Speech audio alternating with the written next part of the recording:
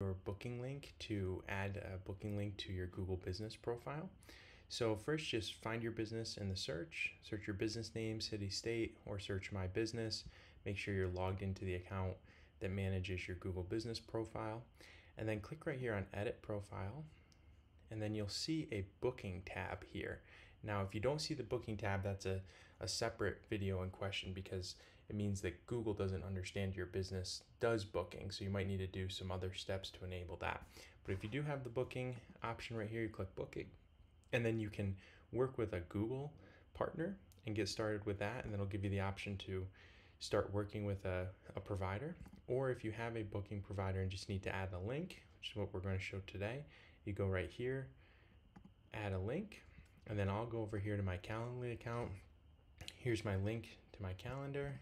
I'm going to pop that open, click copy, and then I'm going to navigate back here, and I'm going to paste in my link. Now, and that's it. So now I clicked that, save, and then if I go back here, you can see that I've added my Calendly link. So my online booking tool is now linked to my Google business profile.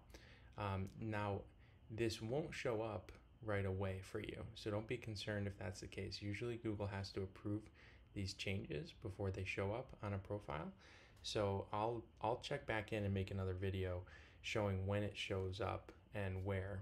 You can probably see here if I do an incognito browser.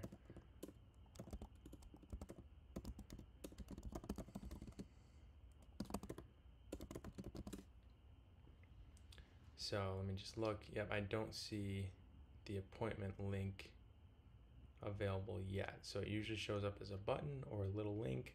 I'll show you, I'll make another video and show you when that does show up. But that's it. That's all you need to do to add a booking link or appointment link to your Google business page.